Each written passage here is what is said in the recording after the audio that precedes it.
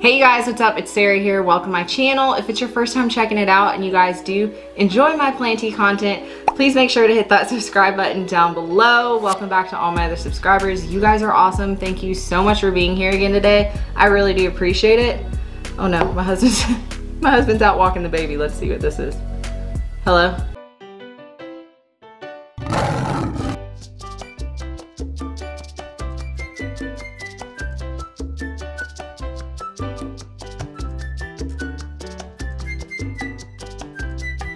So I'm really excited about today's collab. I'm doing a collab with Kayla from Kaylas Plants, and if you guys don't know about her channel, please go over there and check it out. I think it's really important in this community that we support each other, all the planty people or any other creators for that matter.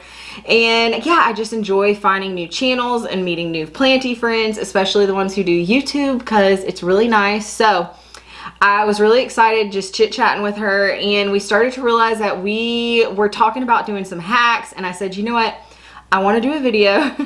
Would you want to do a collab with me about all our planty hacks? So basically what this is going to be is I'm going to show you my hacks over here on my channel, and she is going to do the same thing on her channel.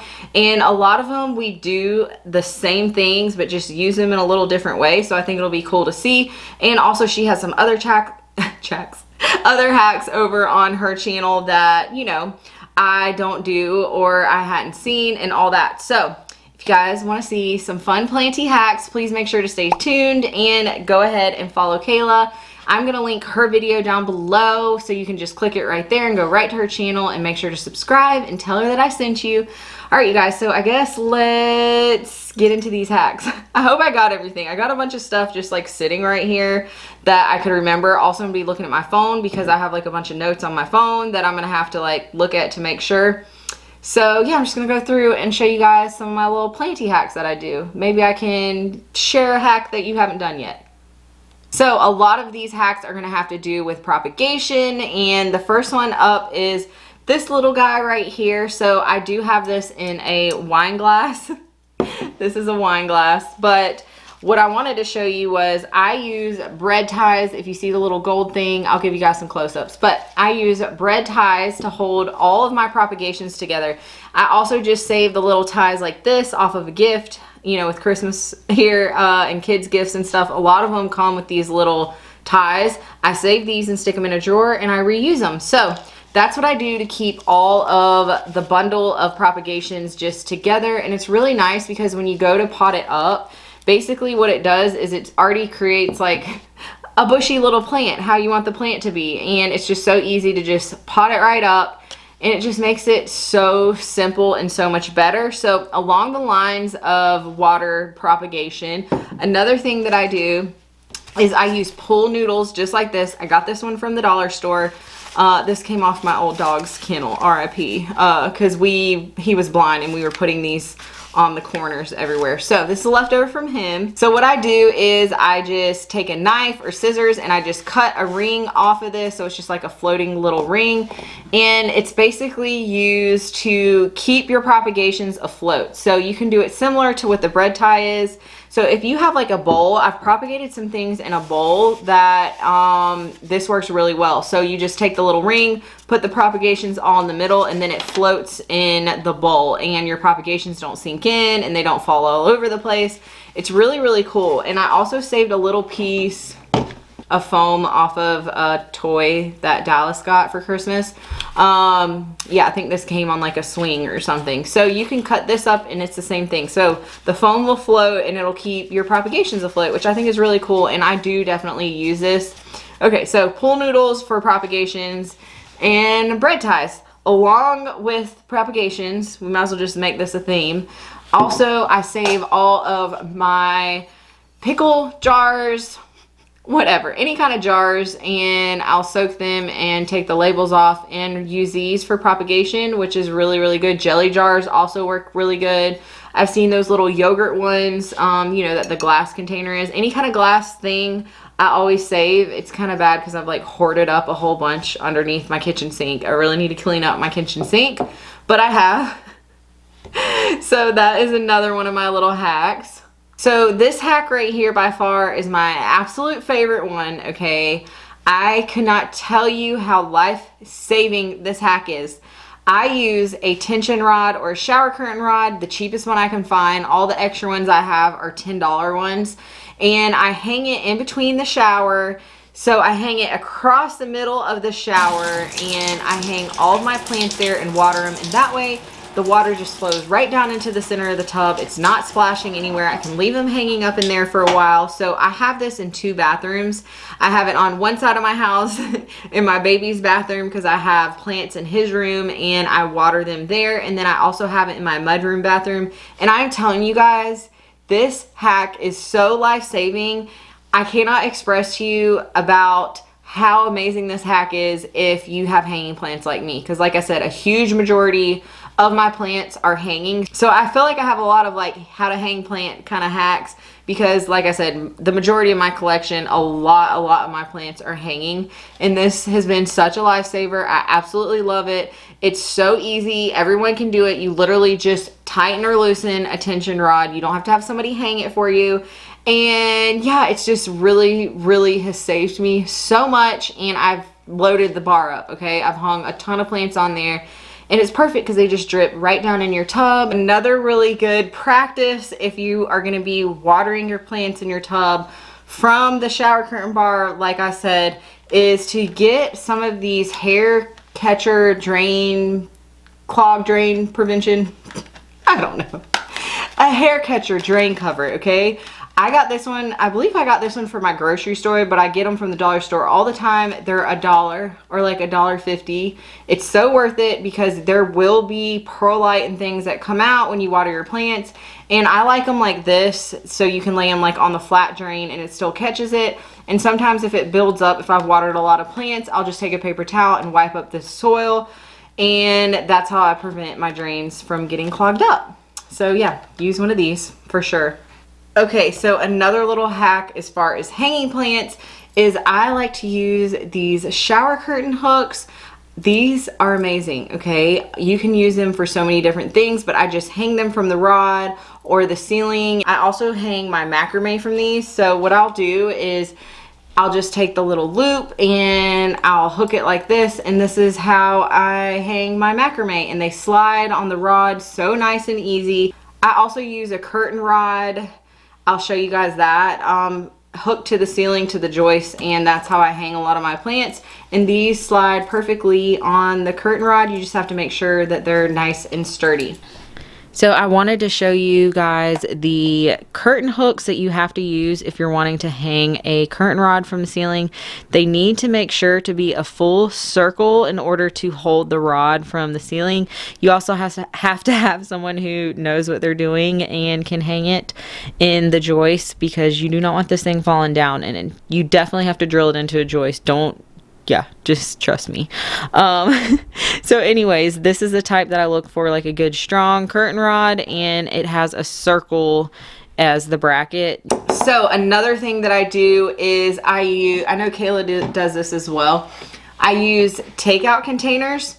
So this right here is actually a soup container, a takeout soup container that I have turned upside down, and oh gosh, water's gonna come out if I open it right here. But it just makes it like a little terrarium, and the lid is facing down. I just have a little plant in here and it creates a little terrarium, and I love it so much. So this is perfect. I also use all things like this for propagation. You can turn it right side up and basically put moss in it, and it's like a little terrarium. So save your to-go containers. Another thing that I saved, apparently a lot of reused things from Dallas, but another little container that I saved is his Wubba Nub.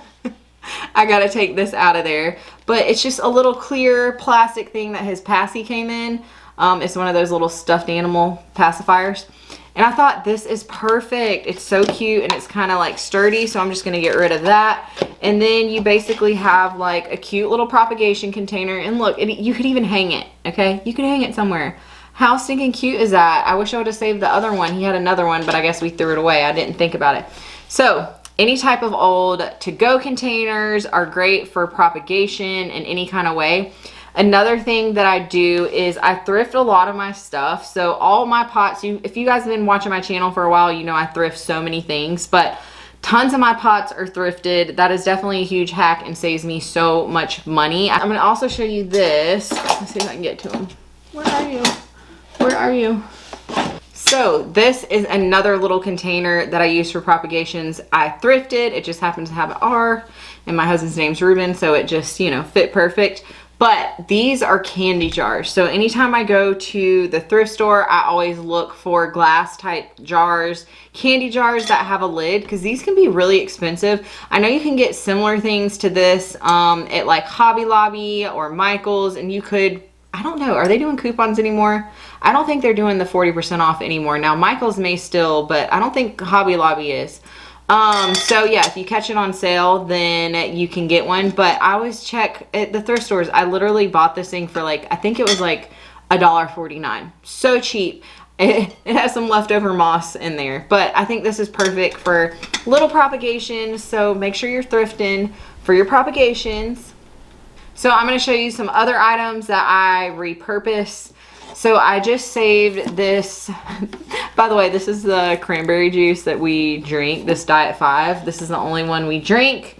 And my husband, we mix apple cider vinegar with it, and I think it tastes really good. But anyway, so I saved this, and I love it because it has this plastic handle, and I washed it out. And I'm going to mix up my fertilizer in here. I have a different type of fertilizer that I'm going to try, and you have to like pre-mix it and stuff. So I thought this would be perfect. I've also mixed mosquito bit water in a jug like this as well. So I don't know, I think these are really good, and it's better than just tossing it. At least you can reuse it, and I love the handle on this. So yeah, I'm going to use this for my fertilizer to fertilize my plants with. So another little recycled item. I have one more item that I've recycled over here that I'm going to show you guys. I'm using my tongs to grab it, which we're going to talk about the tongs in a minute. But this bottle right here was a Windex bottle. I think it was like Target brand. And yeah, I saved the bottle. This was actually left over from my in-laws. We were at their beach house, and we used it up completely empty. And I was like, this bottle is so perfect. I need this. So I just cleaned it really good, and I took the label off of it, and this is what I wash my plants with. So I keep rubbing alcohol in here with a little squirt of Dawn dish soap and some water, and this is how I clean my leaves. And I spray them on there, and I treat for pests, and I spray them, and I wash them, or I wipe it. And this bottle is perfect for that. I absolutely love it. Since I already showed you guys the tongs, another thing that I do is I use cooking tongs, which you can get this at the dollar store. I have a plastic pair that I used in my last video. I think they're actually down in my soil box. But I use it specifically for plant stuff, and this is perfect for grabbing cactus when you're gonna like repot them. I absolutely love using tongs. Now, I did not come up with this idea. I've seen this before, but it's just really convenient to not get stuck with a bunch of needles. And I feel like I can adjust them better and stuff. So if you're ever repotting, make sure to use some tongs. It just saves your fingers. So another little hack thing that I like to do, especially if you have terrariums, or for me, I use this for neem oil. What I do is I mix my neem oil in this spray bottle, and I mist my plants with it. This is a mister. It's different than just a regular spray bottle, and I picked this up at the hair supply place. You guys can get one from Sally's Beauty or online. So anyways, I put my neem oil in this, and yeah, it's really good for just misting your plants, for pest prevention, or if you have propagations. I love this so much more than just a regular squirt bottle. I feel like when you spray a regular squirt bottle, it just like drenches your plants. And especially if you're spraying anything with neem oil that's like velvety type leaves, I don't like to like soak it. I just like a little mist, you know, and this is really good. So I do think this is worth the money. You know, if you can't recycle a spray bottle, go ahead and get you one of these mister ones. Okay, so now let's talk about the dollar store, because there's so many things from the dollar store that I use, and I am going to do another little shop with me when they put their spring stuff back out. But two of the items that I really love from the dollar store are these S hooks. The big ones I believe came in a pack of 2, and I think the little ones came in a pack of 4 possibly, or a pack of 3. I absolutely love these hooks. I cannot have my plant collection without these hooks. I have animals, now a child. I have a huge amount of my collection hanging. All of the plants that are in my sunroom are all hanging. And when you put a hook in the ceiling, you don't want to hang the plant right directly up to the hook. You want them to drop down to where they can get some sunlight, and these S hooks are perfect, and I just feel like it makes my sunroom look way more uniform. I used to have chains everywhere, which of course the chains is a really good thing to use as well, and I still use the chains on my plants. I just get it from like Lowe's. You can get some chain cut. They have all different types if you look. So yeah, they have it at Lowe's, the chain. If you're looking for some, you can get some chain cut, which I always use, but when I found these, it is so much easier. Basically what happens is, my problem why I don't like the chain, when I go to water, I take a plant off the chain. It's really hard to get the little chain, the little hook of the basket right through the specific hole, okay? It's really hard. So with these little S hooks, it makes my life so much easier. I can easily get it down. I don't have to get a ladder out and climb up. It just, I don't know, I love these, and they're super strong and sturdy. So when springtime comes at the Dollar Tree, you need to get you some hooks because they sell out really fast. I don't know what it is about Dollar Tree, but they'll only put their spring stuff out like one time. At least that's what it is for me in my area. And once it's gone, that's it. So another way that I use these S hooks is if I have a trailing plant. I do this a lot out on my sunroom. If it's super, super long, I'll just hook the trailing plant and then I'll take this up here like that and I'll hook it to the pot, and that way it shortens up the trailing plant and my cats don't get it. But it's really convenient for watering if you have a lot of long plants. So yeah, that's another way. I just use this little S hook from the dollar store. One more thing that I use from the Dollar Tree are these skewers. I got a pack of these skewers and they were $1. I don't know how many came in a pack, but a ton. I use these for little plant stakes. So if I have a plant that needs some support and I don't have a moss pole or anything like that, I just stick this down in the plant and put a little Velcro and it fixes the problem. You can also cut them in half or break them, and they're so cheap. Like a huge pack of these for $1, that if they get any water damage, like this one I've used, it has a little bit of water damage right there, but I don't care, I'll use it again. You can just pull them out and throw them away. So this is another lovely hack that I think works really well and is cheap. So all right, you guys, I was able to pick up all of these seeds from the Dollar General. I have more in this bag right here. I got all of these seeds for, I think it was, I can't remember if it was 3 cents or 2 cents, but for literally 2 cents a packet, and they were for $1 originally priced. There isn't like many, I didn't really get vegetables. It's mainly all flowers, but I'm fine with it. I literally spent nothing. Like, I think I was buying other stuff too, but the seeds were literally like, I spent $2 or something on the seeds, which you cannot beat. So make sure to look at your Dollar General during your off season or when seasons are changing, because they discount stuff so much. So yeah, I'm looking forward to doing a butterfly garden basically. My husband did build me 2 boxes that I tried growing vegetables in. I've desperately failed, so I'll have a different spot. I want to move those, and yeah, I think we're gonna move those little flower boxes, and I'm gonna make some butterfly gardens. This is definitely something like I didn't realize that they did. So I'm gonna be looking this season and try to snag up some vegetable seeds and yeah, get some deals. So keep a lookout for when the seasons change. Check for all your seeds. All right, you guys, that's gonna do it for all my hacks. Please make sure to go on over to Kayla's channel and check her channel out and watch her video about all her hacks. I can't wait to see, you know, just how she uses them in a little bit of a different way, and the other hacks that I didn't show you here on my channel. So make sure to go check out her channel and let her know that I sent you over there and show her some love and support. I just really think it's important to share the love in this plant community, and I really appreciate all my subscribers. So I know if I enjoy her channel, you guys will too. So go on over there. But that's gonna do it for today's video. If you did like this video, please make sure to give it a thumbs up. Leave a comment down below. Let me know, is there any of these hacks that you learned that was new? If there's any other hacks that you guys do that I haven't thought about yet, because I think it's really fun to read all your comments, and I just appreciate your support.